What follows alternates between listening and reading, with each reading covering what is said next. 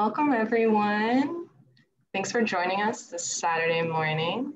I hope you all are feeling good. I know it's pretty foggy in Portland per usual. So today we're going to be talking with Ali Malenciano about some of her work around technology, race, imagination, utopia, all those good things that we want to talk about.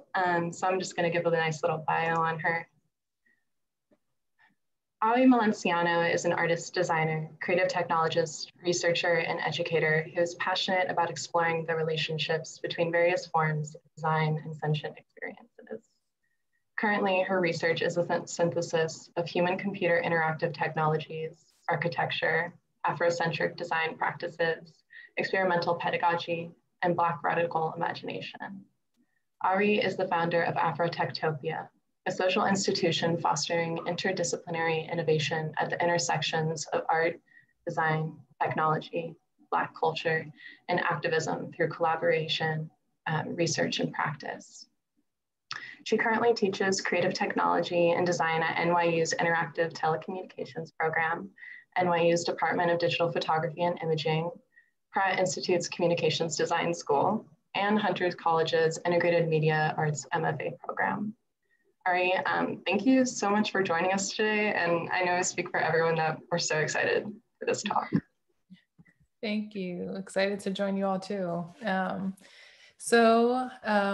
As was mentioned, I'm Adi Malenciano, and I'll talk a little bit about my work on Omni specialized design and Omni specialized and imaginative design.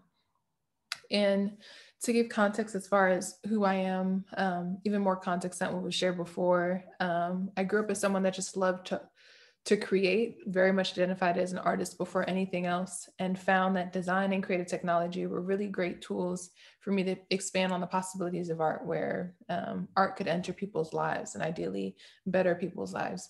And a lot of my work also stems from research. So on the screen, you see a few different concentric circles where research is then right above of constantly learning new facets of life and ways to bring those into the work that I was doing, and believing that art is just a great vehicle for dissemination of information to the masses in a way that's much more easily digestible than reading papers and journals. And education is a place that I love to continue exploring art and design and creative technology and research, because I'm able to bring all of these different interests together and design different courses, and then see what students come up with. And being in a classroom, I feel like I'm constantly, whether I'm the professor or not, just constantly the student, because I get to see what my students are creating.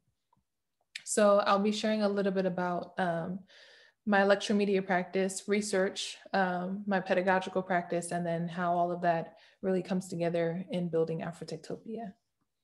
So with my electromedia practice, I have grown up as a person that just loves sound. And so what you see on the screen are a few different sculptures that I've created with acrylic and plastic and like all sorts of other materials, and infuse them with sensors, a variety of different sensors. Because for me, I'm often exploring and really invested in how technology, creative technology, can allow there to be this conversation between the artist and the viewer, where the viewer no longer has to be just the role of a viewer, but they can then have a conversation back with the artist, and removes that dichotomy and allows them to create with what the artist has created. So this is a series of sound sculptures that I was exploring and creating, where as an artist of just loving to create things that are aesthetically pleasing, but then wanting them to not be just aesthetically pleasing, but utilitarian and functional. So a lot of my work is considering how can I make art functional and allow other people to create with it as well. And so these are a few other sound sculptures, are just like the different perspectives of them and the process in building them. So you see a picture of what was once my desk in my studio, and bringing in a variety of different materials together, because it's often about a blend of shapes and colors and material, and then fusing in different sensors to then produce, whether it's light outputs or sound outputs. So these, as you touch the different potentiometers or sensors, they would then control the sound that you are hearing in response to your movement. And so I've continued to expand on this project or this idea of sound sculptures. And so what you also see on the screen now are, on the left side, a do-rag on the head of a mannequin with an Afro pick coming out of it. And then on the right side, you see a bunch of other sculptures that are using hair rollers and bamboo earrings and Afro picks, all things that I've either fabricated myself with a laser cutter or have purchased at a beauty supply shop. And at this time, I was thinking a lot about, I'm generally always thinking about Black culture and my love of it. And it often inspires the work that I do. But in this context, or in this situation, I was thinking about how Black culture has such a context that is constructed of it by white gaze and what outside communities feel towards this Black community, or its interpretation through mass media. And often it's a very negative and stigmatizing construction when it's the observation of Black cultural artifacts worn on Black bodies.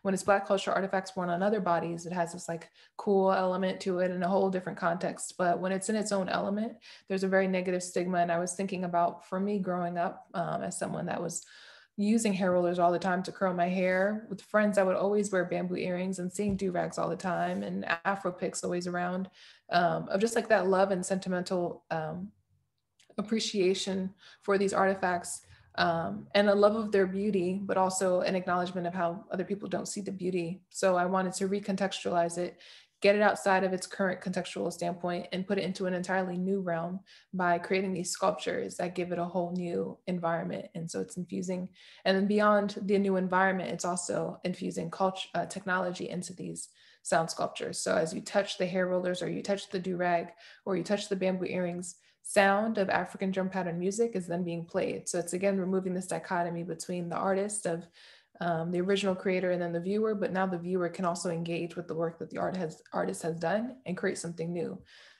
themselves. So also expanded to do other sculptures like this, where you have a pyramid with braided hair coming out. And for me, I think often about this project a lot of how this piece particularly, because it can often be it's always insulting. You should never touch, it's a thing of never touching a Black person's hair, because it can come off as very condescending, or like looking at them as a sort of animal or exotic being. And it's often done without even asking for permission. So with this, I was creating a situation where you are invited, encouraged to touch the hair of what would presumably be a Black person, and creating a whole different context of maybe the reason why you can't touch it is because there's a whole element of magic within it and your interaction with it. So as you touch this piece of hair, again, sound is being played. So it's creating like this mystical element around these different culture artifacts. And on the right, you see a bed, a bed that I've created out of acrylic, like a flat rectangular prism, where there are different Afro picks on top of it. And in the Afro picks, I've infused sort of technological DNA. So within each Afro pick, it has its own data. And that data is, when it's put on top of this bed that I've constructed, it'll project different visuals that you would see. So each Afro pick then having its own visual language that comes out of it. And so then a more recent project, and a more recent area that I've been exploring, especially in the time of quarantine, has been designing environments in the web and what that would, the experience of that. And so I was thinking about that, particularly in the time of the climax of the second uprising of the Black Lives Matter movement this past summer, and listening to a lot of chants like things like "I can't breathe" or "No justice, no peace," and understanding that these are really cathartic actions being done, of like chanting these phrases in union with hundreds of other people in the middle of the street, but also recognizing that us constantly saying things like "I can't breathe" or "No justice, no peace" are also manifest themselves as affirmations. The more you say something and think something to be true, the more that it becomes true. And not to say that the horrific suppressions and oppressions that were happening were not happening, and not to say that not acknowledging them would mean that they are not happening, but it means to say that the way that we approach activism can actually harm us and contain us in our ability to imagine and heal ourselves. So I was thinking about that, and then wanted to create a space where I could engage in these ideas and allow other people to come in and heal themselves through this form of technology. So had been exploring and researching the effects of turmoil and pain on the body. and how in these moments, in these intense moments, Black people being like just seeing these imagery online everywhere of people that look just like them being harmed in such horrific ways. But also we have this background knowledge of this stuff existing all the time. And then we also have this ancestral knowledge of that, all of that having, we carry this burden within our DNA. What does that do to us is what I was exploring. And this idea of epigenetics, of how being the study of changes of organisms caused by the modification of gene expression rather than an alteration in genetic code itself. So how the experiences that we're going through are inevitably changing the way that we are constructed internally. So I wanted to create an environment through sound and color that could create a positive epigenetical experience. And this was creating the name of Metamorphosis FM because it's about a larger change where metamorphosis within itself, and it's using frequency modulation. So frequency, sound frequency, where I'm had researched a variety of different sound frequencies that actually tie directly to different energy centers. And if you're of the Eastern philosophy, you might hear, or spiritual practices, you would hear them being called chakras. And so how each of our chakras or energy centers, they all have their own particular sound that allows to, be directed exactly to that one. And so using sound and color to create this environment that would directly and intentionally heal ourselves.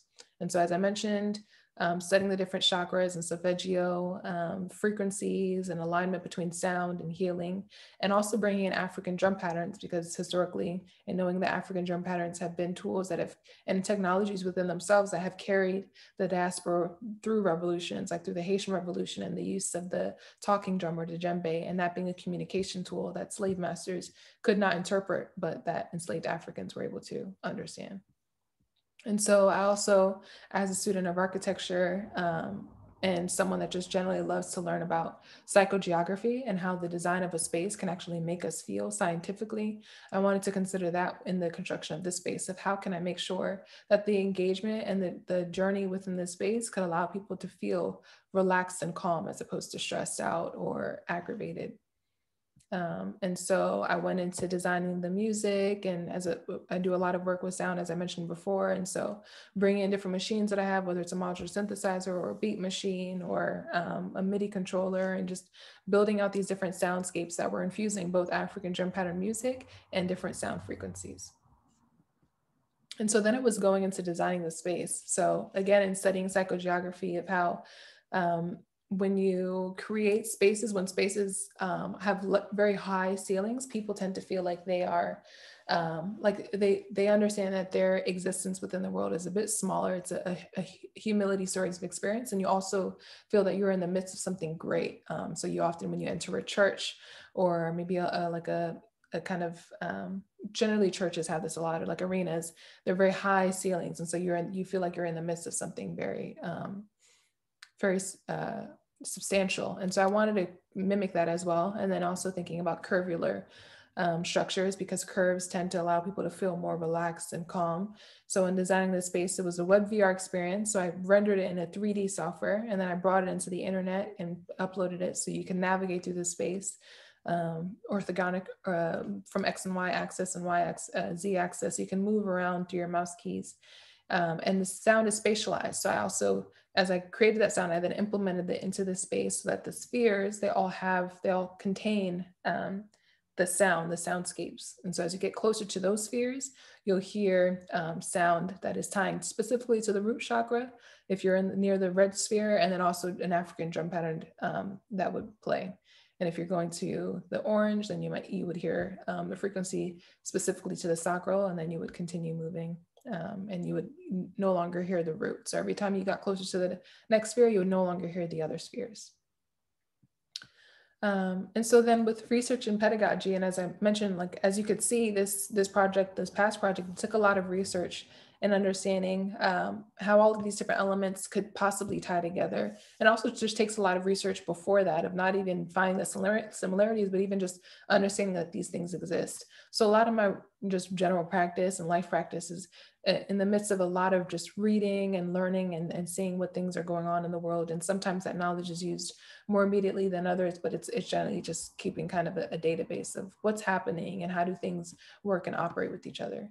So more recently, some of my research areas have been in pedagogy. As an educator, I love to just continuously learn, or what are some of the most holistic and comprehensive approaches to pedagogy and creating a conducive, healthy, and conducive classroom environment. Other spaces that I've been exploring are with this book, Low Tech Design by Radical Indigenism by Julia Watson, which is a book that I've loved. It's so beautifully bounded and composed, for one, but just the context within it. All the information that's done and research that's done on different indigenous groups around the world, and all the practices that they've done that are so directly considerate of the earth in ways that we, as people that have removed ourselves from this non-indigenous practice, we just have so much to learn from. And Hidden Life of Trees, which has also been a really enlightening read on the way that natural systems communicate with one another. And as someone that I'm often looking at nature and the way that the world has naturally constructed, to find ways I can use those elements and technologies that are natural technologies into other tools and systems and communities that I'm building.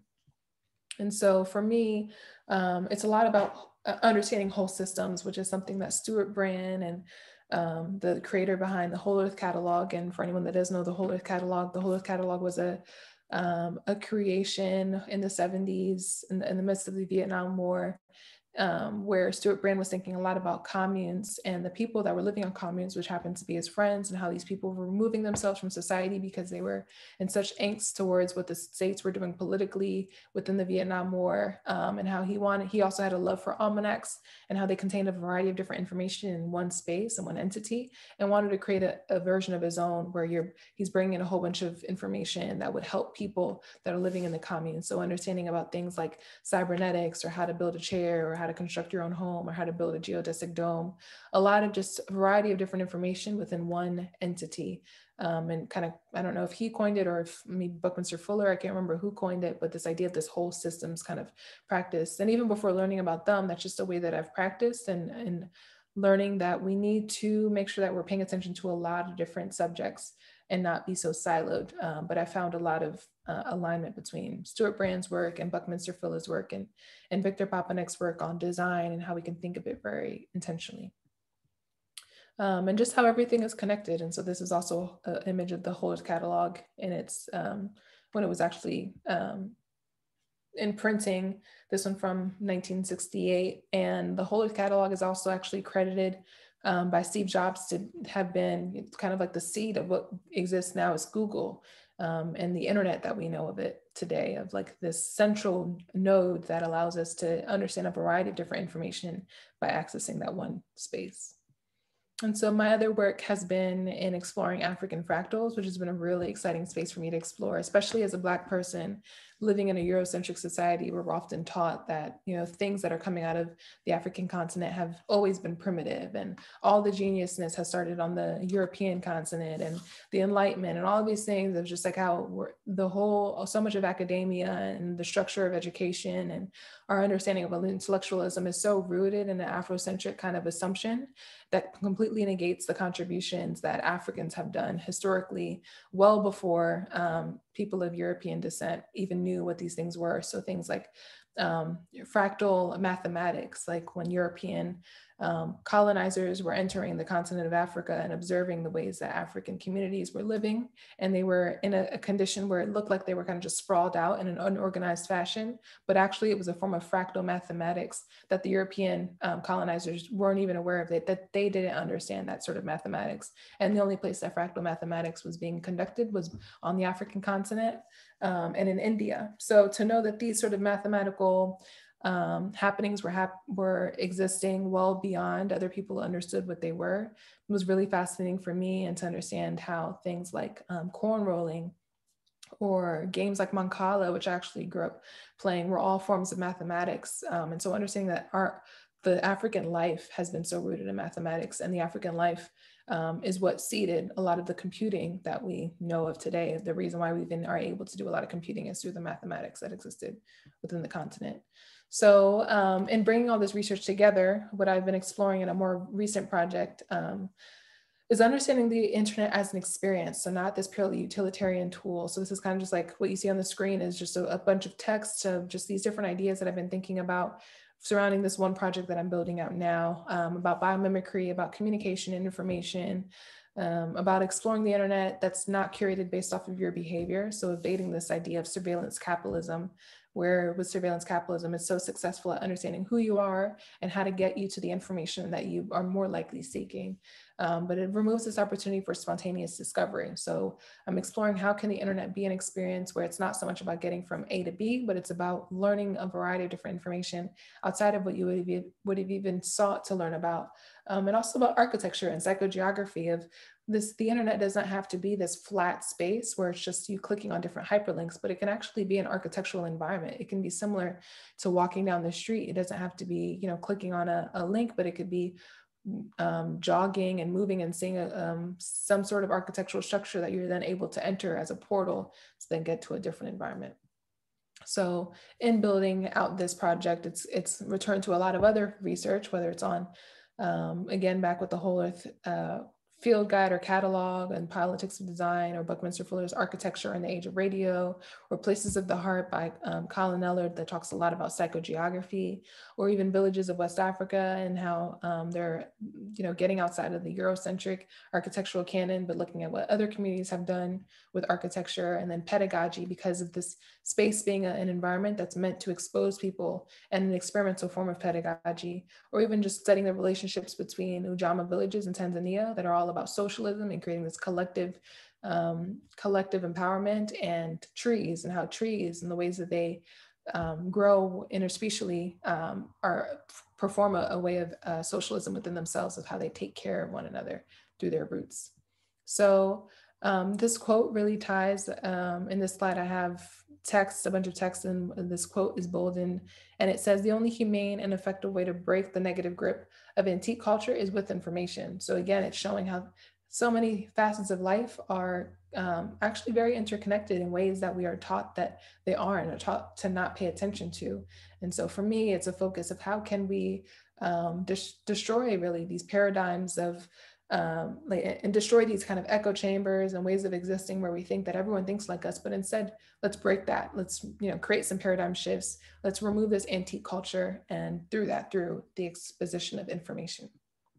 So again, as I mentioned, I'm just designing architecture for digital environments. So creating these kind of architectural elements that would then exist within this space. And so here being a bunch of different architectural elements that I've created, and then I've put into 3JS, like a library using JavaScript that would allow you to bring in kind of, you can make effects, computer effects with it, but you can also bring in 3D rendered elements into a virtual and create a virtual space online. And so thinking about how these different objects and architectural renderings could then be portals within themselves. So maybe as you move through these objects, you could then see, you could then be led to another environment that is exploring information that's very interdisciplinary. So maybe one leading to quantum mechanics with sound design, or another leading to environmentalism and Dadaism, of how those two can potentially have a relationship between each other. And so often when I share this research, it's in the form of a presentation, and I'm exploring how can I get out of it presenting this work in a form of a presentation on Omni specialized design, but create an embodied example of what Omni specialized design is. But to go into a bit of the research that I've done with Omni specialized design with you all, it's a lot about how can we think very critically about Omni specialized design and imagining and designing more beautiful futures. And so when I do these presentations, I often start with this quote from Benjamin Bratton, who's a theorist and philosopher. And he says, "The job of design in the 21st century is to undo much of the design of the 20th century." And I think this proved to be especially plausible now in the midst of the uprisings that I mentioned in the States, and how people were very frustrated with the system, and recognizing that it's truly not serving them, and it was never designed to serve them, but how we always have and continue to have the agency to object that and create new systems. And so that's really what I think we need to focus critically on within the design practice of today is, yes, this has existed for centuries, and maybe not even a whole century, but it's so ingrained in our society that it's become a very flushed out status quo, but we always have the potential to change it, especially because it was only a human that created that. Like, this law that we have, that we practice, this way of being, it's a human that told us that we should create this. And so inherently there is some sort of flaw, and we can always challenge it to improve it and make it better serving for our lives.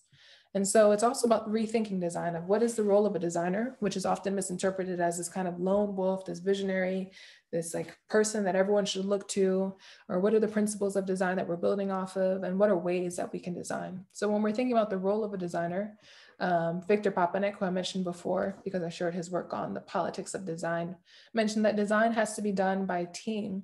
This team must not consist of only somebody who is a designer. It must consist of people from other disciplines. And I think this is especially important for us to think of in our design practices. We often think it's not even just that we need to have a design group. If we're an architectural studio, we don't just need to have architects and structural engineers and all these other people in the room, and urban designers and landscape architects. That's not a comprehensive design system. What's actually a comprehensive design system are what teachers would actually be teaching within this school that we're designing, or what neighbors, whatever their job roles would be, what would bus drivers think about the design that's being developed, because they're the ones that are going to drive on the street that's looking at this every day and have to drop people off. Like who's everyone that would have a stake in this? And let's make sure that we're bringing all of them in. And even if they don't have a stake, they have something to contribute. They have an expertise that we maybe don't identify with, but we could learn a lot from. So maybe a scientist or a biotechnologist, and what can they bring into the table? And Victor Papanek also continues this quote by saying, and the most important team member besides the designer is a member of the user group. And I scratched out user group. User, the word is a very common word used in technology and like building different technologies. But for me, I feel like it flattens the dimensionality of the person that's engaging with this product or tool. And it makes it seem like, all the users are the same. So really it's about who's the intended beneficiary. And I think it's really important that Victor Papanek was stressing this. Even if he was using user, it's really a semantic point. But even if he was using user, it's a really important idea to stress, because oftentimes the way that we practice design is we think, we went to this prestigious school, we know all these famous designers, and we were taught by this incredible professor, so we know exactly what we're doing, and this community that we're entering, you guys should step aside and let's teach you how to live better. And when design studios and groups and collectives are doing that, what they're really doing is imperialism, and they are entering a space and thinking that they know all the answers, and that the intelligence of the community that they're entering is ignorant, when really it's completely the opposite. And the community that has lived there for all of these years, they know their culture, they know what inspires them, they know where they want to live, they know how they want to live, they know how their community operates, they know. So it's really about the design group making sure that they're understanding as much as possible about the group, the community that they may be entering, because they truly are the most important person if you want to design in a successful form. And so, as mentioned before, design has to be something that is multidisciplinary, interdisciplinary in every facet. And so really what Victor Papanek stresses is that the designer's role is merely a bridge, and not merely, but it largely is consisted of being a bridge, a mediated role amongst different disciplines. So the designer is able to create a shared language between the historian and the artist, and the engineer and the community member, and the scientist and the artist. So they're understanding the gist of every practice, and then they're able to bring all of that together to create something cohesive. And as I also mentioned, it's about designing with, not for. So it's not about entering communities and saying this is how to do it. It's about entering communities and saying, how do you do it? And so what are principles that we're building design off of? Well, since the European Enlightenment and industrialization and capitalism, there's been a mythology of technology that Julia Watson really excellently expands on in the Low-Tech Radical Indigenism book that I've shared, where we think technology is like this core intersection of humanism, colonialism, and racism, which inherently produce capitalism. But actually, technology has always existed. It's not something that just came about in the industrial era.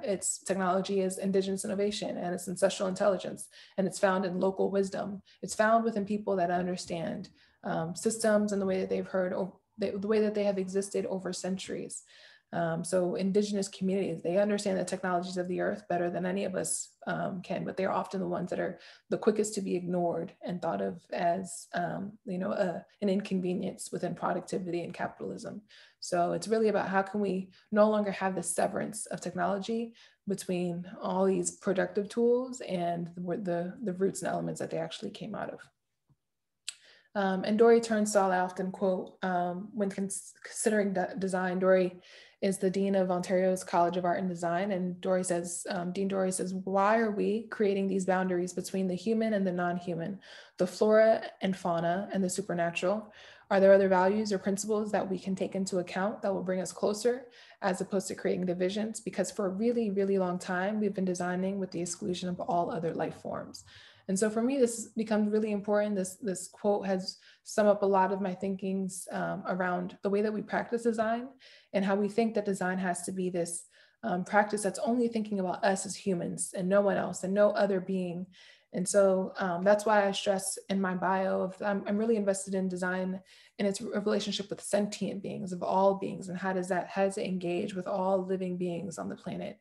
And so it's really about moving away from human-centered design and thinking more about ecologically centered design. Human-centered design is great when you're creating technologies that really only a human would use. Okay, that's perfect to think about how a human might use it. But I think this idea of human-centered design has taken over every way that we're designing, and we think about it without any consideration as far as any other living being on the planet. We're not thinking about architecture or other built environment practices, or producing items or products or any of these things in relation to other sentient beings. So it's really about how can we think about the ecology in one breath. In my research practice and pedagogical practice, it stresses how when you're interdisciplinary, it gives a much fuller picture. And so when you're interdisciplinary, it also reveals blind spots. And in studies and sciences, when we think about science within itself, it's very easy to think that science is this kind of political subject. I mean, apolitical subject, like everything has to be just fact because it's science. But science is actually always political. There's always a lens in which the science is being interpreted within. So there isn't always a political element within it. And we especially realize that when we study humanities and things like anthropology, which we could really sum up as mostly white people entering other communities and studying the way that they operate and then writing some books about it, right? That's generally the practice of what anthropology is. But when we think about anthropology in a subversion of it or through a different lens, we understand that it's not about this one perspective, this dominant perspective, defining another perspective that seems foreign to it, but that is really important that we have multiple perspectives. And I bring that in because there was this thing called cybernetics, or is this thing called cybernetics. And cybernetics is basically the seed of artificial intelligence, because it understood, it was created by Norbert Wiener, and it was understood that with any system, there's a feedback loop. So there's a cause and effect. When you do something, something is going to happen because of it. But through an anthropologist, Margaret Mead, an anthropologist, a prolific one at the time, understood that cybernetics just doesn't exist within its bubble, that it's not just about this feedback loop that exists, but that it's someone that is interpreting this feedback loop, someone that's observing this feedback loop has a particular interpretation that is developed through their lived experience and their way and their politics and their ways of being. And so it was a creation of a second wave cybernetics that understood that an observation of anything is going to be interpreted through a lens that has politics ingrained into it, and that we need to recognize that factor within it. So when we think about sciences, we need to understand that it's being done through a political lens, and someone that's interpreting it is bringing in their own biases and in their interpretation. And so all of that just to stress how we really need to understand that nothing is apolitical, that the way that we look at things, we're bringing our politics, and that we need to have multiple perspectives to understand something in its fuller breadth. And so that's what I tend to do with the classes that I build. One being the revolution will be digitized. So this class is not, the gist of it is that we're studying the social impacts of and societal impacts of technology. And we're learning about how technology can impact the way of life for a variety of different people. But within our studies, we're also studying surveillance. So how the internet started off as a surveillance tool in the Vietnam War, or public policy, and how public policy actually stems from historical practices of urban design and real estate or sociology. Public policy and sociology are hand in hand in a lot of ways, or the ecology of information or design and military and media and all these other entities that we generally wouldn't think have much to do with societal impacts of technology, but that always have existed in the same realm. And so images here I have are Norbert Wiener, as I mentioned, the creator of cybernetics, or coining the term. And then we have this this person in the middle who would identify probably as a hippie was during the counterculture era.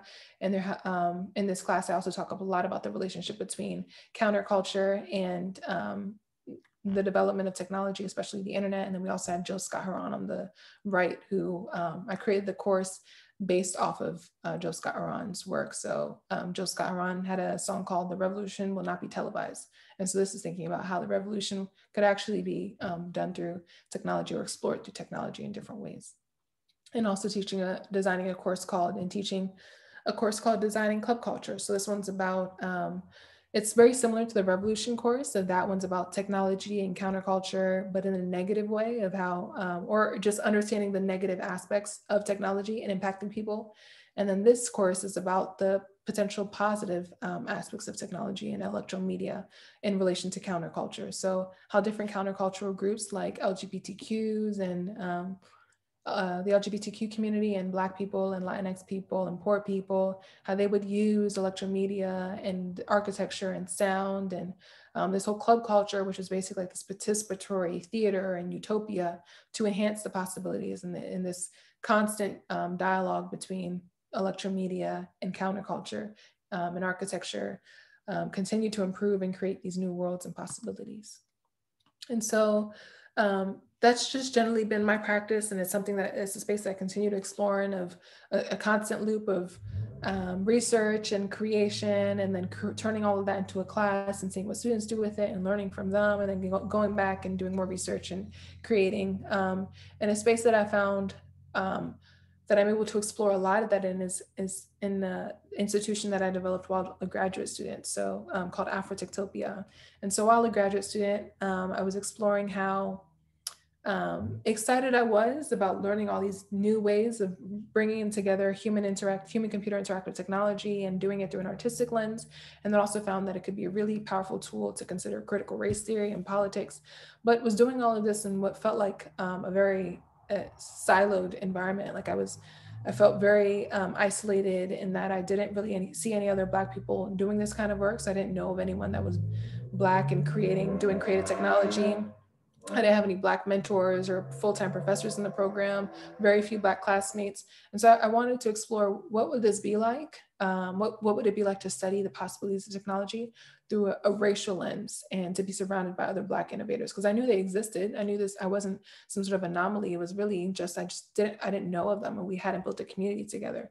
So I was building that community. And it was also, I wanted to show other Black people that have grown up in the way that I did, where you never see someone that looks like you doing this kind of work, that this is something that we actually can fit. This is a world that we actually should exist in. Like, this is a space for us, and we're very welcomed and invited to be in. And so it's really showing this world to more people and allowing them to see other people that look like them that are within this world. So after having announced it and creating it with a $0 budget, there was no money that I had in building it, but it was a very aggressive form of fundraising around the university and eventually other larger institutions like Google and Facebook and other companies were interested and started to support. And it sold out quickly. And we had our festival, hundreds of participants that were all really in a similar vein, but they also came from very different backgrounds. And since the fruition of Afrotopia, it's been about how can we bring together a variety of different people, similar to what Victor Papanek says about an interdisciplinary form of design. If we're thinking about designing healthy Black futures, we need to have a lot of different people at the table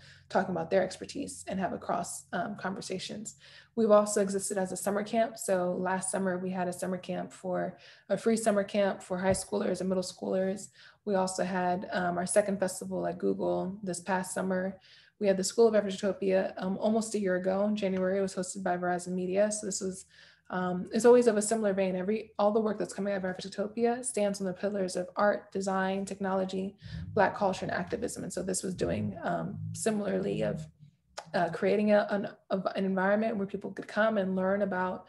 One class by Nabil was computing and climate change and Black futurity, or another class by Jackie was the value of your digital self, or another class by Rad was I felt that, so physical motion, design, and cinema 4D. So exploring how technology and race and politics and art all have a relationship between each other, and there can be different ways of combining them to create new ways of learning.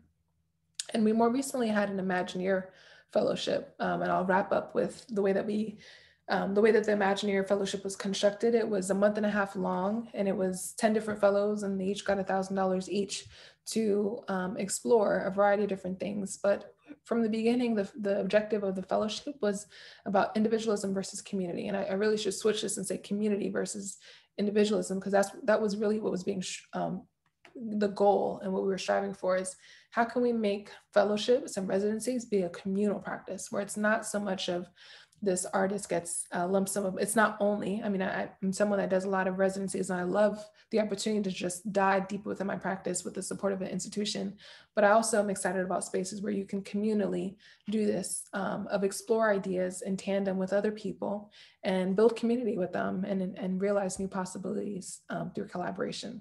So in curating this group of innovators, it was really about creating a space that was omni-specialized in the same way that Afrotopia has existed and since its fruition. It's a space where urban planners and civic technologists and digital humanities studies students and game developers and machine learning scientists, all of them were coming together, and community organizers were thinking about their practice in relation to each other's and how we can design these future cities. It was about understanding that Blackness is not a monolith, and that's something that I feel like often gets assumed, that Black people all have the shared experience and they all, have a shared understanding of what Blackness means, but really the identity of Blackness is so nuanced and it changes a lot based on someone's ethnicity or geographical location or, socioeconomic standing or whatever it is. So this fellowship was also about emphasizing that. Like we had Black people that were Mexican Americans or Honduran or Black British or Haitian or Beninese or French. They were coming from all over. And so they had their own understanding of what Blackness meant to them and representing these ideas within the work. And that it was people coming from a prismatic collection of perspectives. So it's again, continuing along this vein of Blackness is not a monolith. And there are a lot of different identities that are within this idea of overall umbrella for idea of Blackness, where we have sexuality. So we had people that were queer, binary, or trans, or gender fluid. We had people that were first generation, or maybe have lived here for generations, or families lived here for generations, or maybe working class to middle class to upper class. So making sure that we had a full breadth of people's lived experience. And then rooting this work in the way that I root my own work, and presenting this to the fellows, that technology is merely an extension of human capability. And we think that technology is synonymous with digitality, and that technology means a computer or a phone or an algorithm, a digital algorithm. But really technology is purely just an extension of capability. And if we exit out of this idea of human-centered design, technology is merely an extension of sentient capability. So all living things have used technology in some form to enhance their way of life or to evade struggles. Ant farms, cows, everything is evolving, constantly figuring out what can they use to ease in, to lessen the struggles within their lives. And so, as I mentioned, the fellows, they came from all over. They were from all over the US, from Florida to Texas to Ohio to Connecticut to California to the UK, Ghana, and France. And the Imaginariums, we had both the Imagineer Fellowship and then we also had Imaginarium. So Imaginariums complemented the work of the Imagineers, and that these were public gatherings for Black people to come and explore the same research that the Imagineer Fellows were doing. So there was a constant dialogue between the public and the fellows. And so in the Imaginariums, they were tasked they were invited to listen in on a really prolific speaker that was working within an area that we were focusing on for that week. So we had people like Ayodemola Kunsende and Olelekan Jayafus for Designing Future Cities, and Olivia Michaela Ross for Black Radical Technoculture. And then I broke them up into smaller groups so that they could have small conversations between each other, but also so that they could build community amongst each other and get to know who they are. And then while they're doing that, they're brainstorming on possible solutions for the prompt that we may have started for that week. And then we come together for a collective conversation. So we're able to, share these insights that we developed within our smaller groups and come and learn together from each other and understand and create a larger conversation of what a future might look like. How will we create this? And so the goals generally were to build a vibrant, international, multidimensional Black micro community of innovators to contribute to and create healthy visions of Black futures from a prismatic collection of perspectives, and to develop open source interdisciplinary pedagogy. So to make sure that everything that we were creating was being contributed to the larger public. Anyone else would have access to the work that we were doing. And so the fellowship, we had different weekly projects. We created a syllabus on our very first day. And so we had these different projects that we were going to focus on. And then they filled in over time with just a bunch of readings and things to listen to, and decided what we were going to read for the upcoming week to be able to reflect on. And so each week that we gathered, it would be on Sundays from 10 to 5 a.m. to 10 to 5 p.m. We would gather and we would reflect on the readings. We would have a guest presenter. So here you see Raphael Sergio Smith, who was design director at IDEO, talking about solar powered reparations and all these projects that he developed on his own.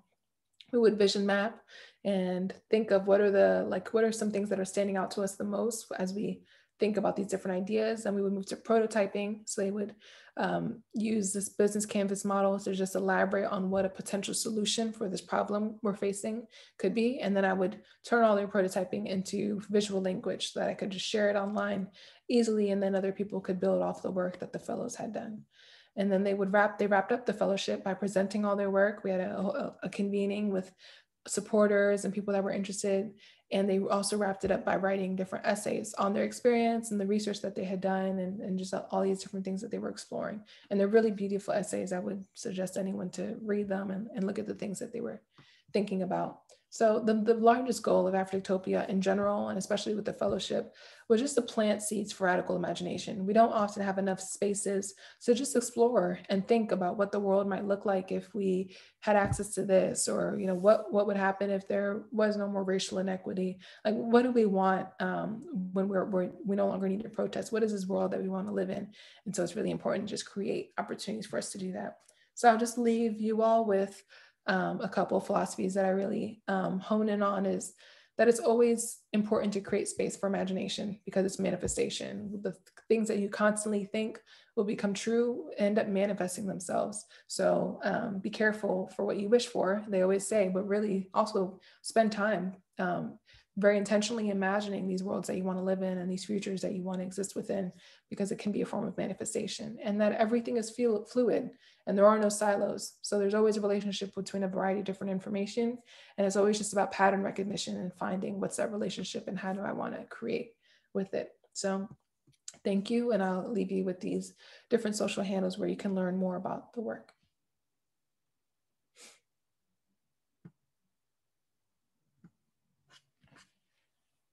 I guess we can move into Q&A. Thank you so much, Adi. You're welcome. If people want to ask questions, you can put them in the chat or in the Q&A box, or you can raise your hand and I can let you speak directly to Adi.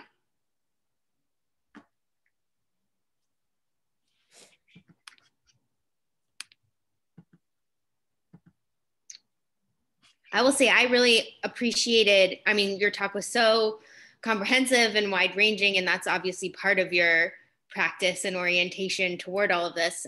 But I really appreciated how much you talked about pedagogy as part of your research and your practice. And I think a lot of people give an artist talk and they don't talk about what they're doing in the classroom, and how, I think that your practice being community-based and creating opportunities for students, and also being engaged with students and seeing what they do with all of this, I just thought that was really exciting and dynamic to see.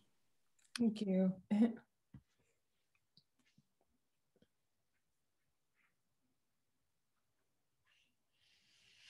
think people are soaking it in.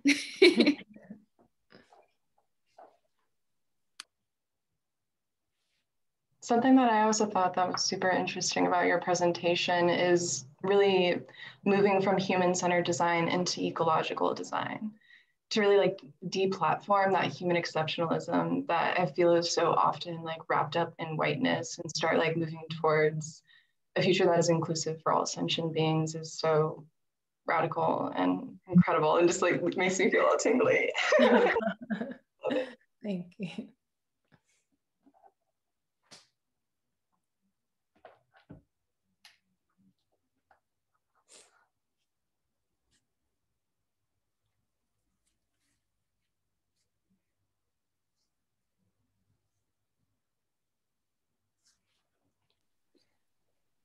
So next we do have a participatory workshop, which Megan has put a link to in the chat. And so after this conversation, we will be moving into that. Does anybody have anything else they want to ask? We do have a few questions in the Q&A now. Okay, great. So the first one is, what parts of the / your work brings you joy, and what parts do you find especially challenging? Parts that bring me joy, I think the whole process really for me is a joyful one. I think just the opportunity to just read different books and understand what's going on in the world is a joy. I think, and I think it's all just like a generally a fluid and kind of organic process of I'll read, maybe I can use something with it, maybe I won't, but at least I learned something with it. And then I'll be introduced to a new technology and I'm like, oh, I want to try this with it. So I'll create that. I think probably the frustrating parts of it and the challenging parts is in being a technologist, you never really become a master at one technology. Like you can if you want to, but then the technology changes so quickly that you constantly need to learn new things. And sometimes you need to learn a whole different language or a whole just different way of thinking. And I think one element of dissonance that I often have is that the technologies are often created by people that think in a scientific way that's not exactly artistic. So it's engaging with this technology in a way where I'm coming at it from an artistic lens. And I know like these are the things I want to create with it, but I know I'm using a tool that's not intuitive in an artistic way. It's intuitive in a scientific kind of way. And it might not even be intuitive in that way, but it's just someone that understood how to build something, but they didn't really understand UX design or like all these other things that we are able to use in more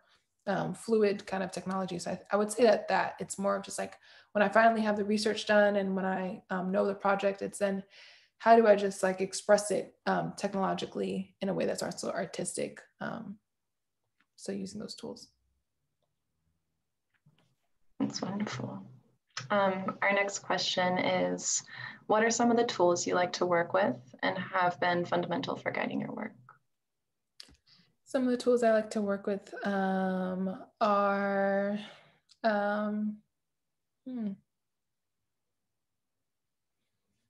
tools. I don't know if they are they both are the fundamental ones and the tools. I don't know if they're the same things, but general tools that I like to work with are I have a modular synthesizer. I love exploring with my modular synthesizer. It's like, especially as someone that loves sound and designing sound, it's such a tangible way to create these new sounds and an algorithmic kind of process where you're patching different cables and you're turning different knobs to realize these new sounds. So that's a tool I really love to work with. Things that have been fundamental. I don't know if tools exactly are fundamental for guiding my work, but I think it's just general philosophies of just being experimental, like just get in there and see what happens. Like they often say break stuff. I was never a kid that grew up like breaking technologies. I didn't buy stuff to break it apart. I loved them too much. Like I didn't want to, but I think in my practice with programming, it is very much about just like get in the code. I don't mind getting in code and just like messing around and seeing what happens. And I think that's just the way that you're able to learn. Even if you have no idea what the code is saying, play with a few numbers and change it and see what it does. And then you're able to, over time, understand it. And I would also just say, for me, like the things I mentioned that fundamentally guide my work, it's just the philosophy of, things don't have to be siloed. I'm thinking about people and sentient beings, like what actually matters, like what can be created that will better lives around me, those sorts of things. We have a few more questions too. What are some of the common themes you see people desiring for their futures in these Afro-Techtopia discussions and workshops, etc.? Some common themes. We often talk about capitalism. I think everyone's just pretty frustrated with capitalism, and I understand it. I've definitely been someone that's like, we need to destroy capitalism immediately. And then I've more recently been like, I actually see a lot of benefit within capitalism. I see that there are a lot of ways that it creates very inhumane inequities. And I think that's just the worst part of it. But I also see it being a tool for encouraging productivity and creating and discovering new things. So I think there needs to be a lot healthier of a balance within our economic systems, but we often talk about that and about, in relation to capitalism, also debt and how that stifles opportunities. We talk about credibility. Being in Afrotopia, we often have people that are very prolific within their fields, and then we also have people that are very prolific but would have no credentials, like on a academic kind of standpoint, but they just have studied and they learn a lot. And we also have people that haven't studied, but they have a lot of really incredible lived experience. And so we talk a lot about credentials and what does that mean, like going into a prestigious school and using that as like a catapult into a successful career, or maybe can we build our own systems, our own Black systems, and without the need for, you know, all this like other external validation. So we talk about a variety of different things, but I think those are the top of mind things. Another question, like many here, I'm planning to explore the Afrotectopia fellows after this. Are there particular creators, designers, authors focusing on building these new societies outright who you could highlight? Yes, plenty. And there are plenty of them, and we have videos of them on our website, so you could definitely go, on our website, or it's on our YouTube channel. If you just search Afrotectopia on YouTube, you'll find videos from last year's talks. We have a whole video from this year's fellowship, so you'll hear all about what those workers were doing, what those fellows were doing. We also have essays that they've written. If you go on the social media, you'll see all these people that have presented in the past at the School of Afrotopia or at the past festival. So there are plenty, they're all over. Afrotectopia on YouTube. Can you give advice to young designers about how to start to expand in a more collaborative design process? Yeah, collaboration is a very interesting thing for me. Like I very much value and tend to foster collaborative spaces, but it's also, you have to figure out what you want to collaborate for. And people have different ways of approaching it. For me, I only want to collaborate with people if I'm really, really excited about what they're doing, like personally collaborate with them. If I'm really, really excited about what they're doing and I can see that I can learn a lot from them. But some people, but most of the time I'm not able to access like those kind of people. I think you just have to be careful with the way that you engage with collaboration. Some people want to collaborate because they want to just because they want to build with other people. And that's just something that they're interested in. And maybe they're just like a really social person, and that's like a way of socializing with other people. Everyone has their own intention. So I think it's first addressing, why do you want to collaborate? Because there's always a need for collaborating. But I guess I'm actually answering this question in like artistic collaboration. You're asking more of like a design process. So for designers, I would say designers, when you are engaging with design process, it would be, for one, what's your project on? Like what area are you focusing on? And then who are all the practitioners that you can more immediately think of that have some sort of relationship with this? So let's say like product design, maybe you're making like a water bottle, and that's like you're a design studio making a water bottle. Okay, so you know that you need to speak with the company because they're designing the water bottle or whatever it is. But then you also, other stakeholders would be customers. So maybe it's people that ride bikes and they need to fit into their bike, or maybe it's people that go to gyms, they need to fit into that cup holder, or maybe it's people that just walk around, so they need to hold it in their hand.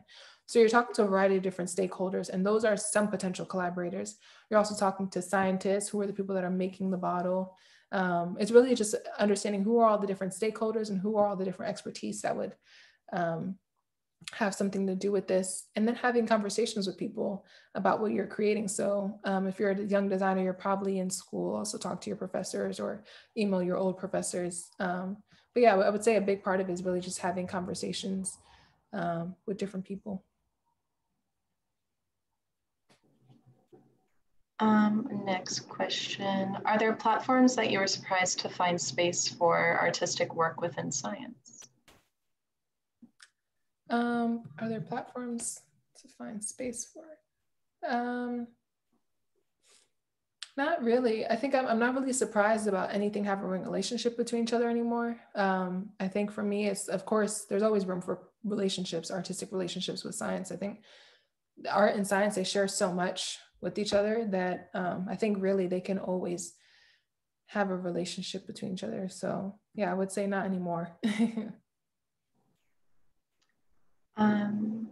Can you name a few formative experiences from your youth?